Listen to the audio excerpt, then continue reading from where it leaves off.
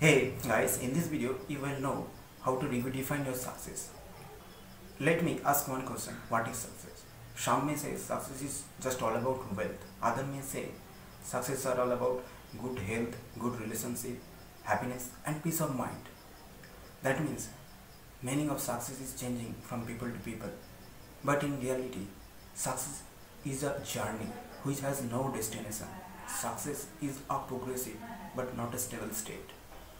That means after reaching one goal, we should move to the next goal. Success is progressive realization of a worthy goal.